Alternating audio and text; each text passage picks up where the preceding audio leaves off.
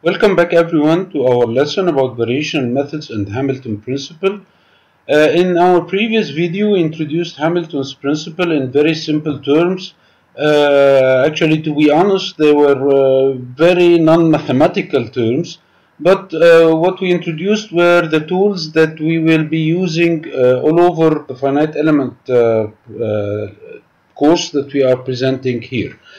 To start applying the Hamilton's principle, let's go and use it to derive the bar element, which is the simplest structure that we can use, and see how we are going to get at the end the same equations that we got before using the weighted residual methods.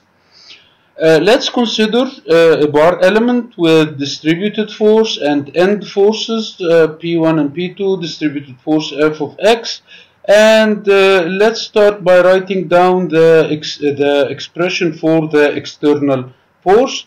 The external force, the external work done, it will be due to the two concentrated forces here, so P1 will be multiplied by the deflection at node 1, which is at x equals 0, while P2 is multiplied by the deflection of node 2, which is at x equals L.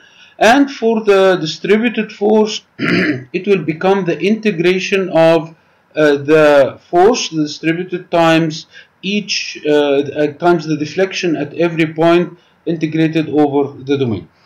Just to remind ourselves here, remember that the work done by any force is equal to the value of the force multiplied by the distance moved by whatever point it was applied on. That's why this is the expression for the external force that we have.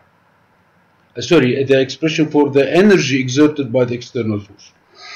Now we write the expression, the general expression for the potential energy, and in our case the potential energy will be only the elastic energy, which is defined as half the integration of the stress times the strain over the volume. Here you may recall from basic physics that the energy exerted by a force applied on a spring was equal to the half the stiffness times the elongation of that spring. It's the same principle. If you are not really clear about how we got this expression, I would advise you to review mechanics of material. Anyway, from also the mechanics of material, for any linear material, we can express the stress as the modulus of elasticity, or Hooke's modulus, times the strain, which can be replaced into the energy term to obtain the potential energy or the strain energy in terms of the strain only. Here we are going to take this one step further and also go back to mechanics of material to see that the strain is defined for a bar as the rate of change of the deflection, with respect to the x coordinate or the length of the bar. Using that, we get finally an expression of the potential energy or the elastic energy in terms of the deflection. And here we have the deflection differentiated with respect to x. So what we did here was, starting from the stress and the strain as functions that present the potential energy, and we ended up with this the potential energy presented in terms of the deflection. So now we have the potential energy and the external work done, all functions of or functionals of the deflection. Here we apply Hamilton's principle by taking the variation, of the external work. The variation will apply only on the deflection here, as you can see, and even in the potential energy we had the differentiation squared. So using the chain rule, we get the variation of the rate of change times the rate of change. This now can be used. We have another point here to remember. U does not change with Y and Z. It doesn't change across the cross section. This is one of the assumptions of bars, is that the deflection of the bar is constant over any cross section. So this is by assumption of the theory. Another thing is that if we assume, and this is an extra one here, if we assume that we have a homogeneous cross section, that's to say the modulus of elasticity is constant also over the cross section. So now everything is independent of Y and Z. So we can take this, so we can perform the YZ integration, which will give us the area. So what we have here is we change the variation of the strain energy or the elastic energy from an integration over the volume to an integration over the length times the area. Notice here that I'm keeping the modulus of elasticity and the area inside the integration, which is just for generalization. The cross-section area can change with X, and the modulus of elasticity can change with X as well. But remember that we are preventing them from changing across the cross-section with respect to Y and Z. Anyway, putting all this into Hamilton principle, notice here I changed the sign of the work and the potential energy. It doesn't matter because it's equal to 0. Here you have everything in terms of variation everything in terms of the function u, which is a function in x. So this is the Hamilton expression, which now can be used further to derive the finite element model. Up to this point, we haven't used anything approximate. It's all what we had, all the information we have about the bar is there. But at the coming step, we will start using the interpolation functions or the shape functions instead of the exact value of the function.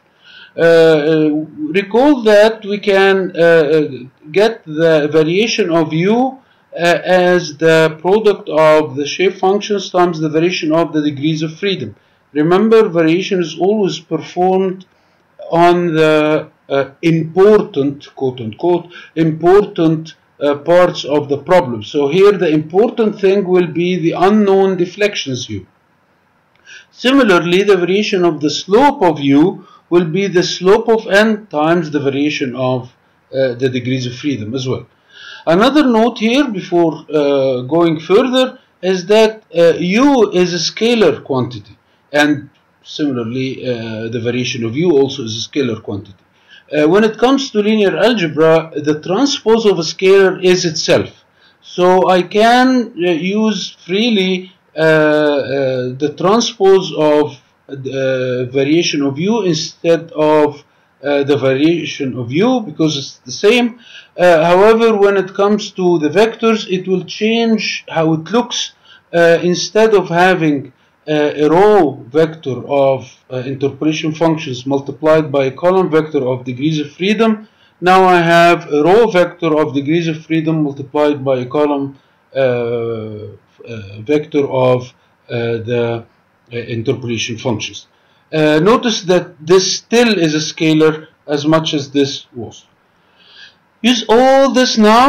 We can actually extract the variation of the degrees of freedom outside all this bracket and leave everything else inside. And that's what we were looking for, actually, to get this outside this bracket. Now, if this is equal to 0, then either the variation is 0 or all this bracket is 0. The variation, of course, cannot be 0 because it will be 0 only if I know everything about the problem. Since I don't know, then the variation is still arbitrary. It cannot be equal to 0. So this implies that this bracket is what's equal to 0, giving us finally the equation of motion we were looking for. If you investigate into this equation, you'll find that this term represents our stiffness matrix exactly the same that we got from the weighted residual method, while this term represents the generalized force due to the distributed forces, and this is the vector that comes from the end forces applied on the bar. Okay, you may say, okay, we didn't do anything new, we got the same model. Yes, that's exactly what I was looking for. The point is, now we have a new tool to derive our equations.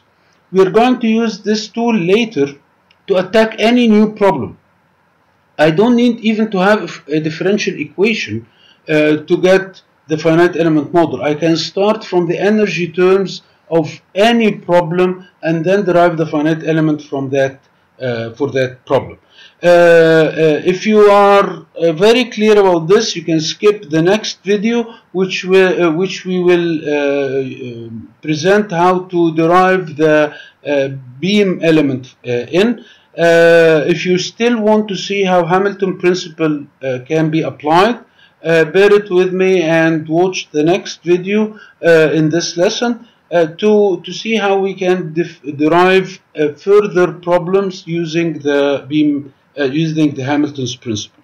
Just a note here, the following lesson will be about further problems using beams. So I would really recommend that you watch how we derive the beam element using Hamilton principle.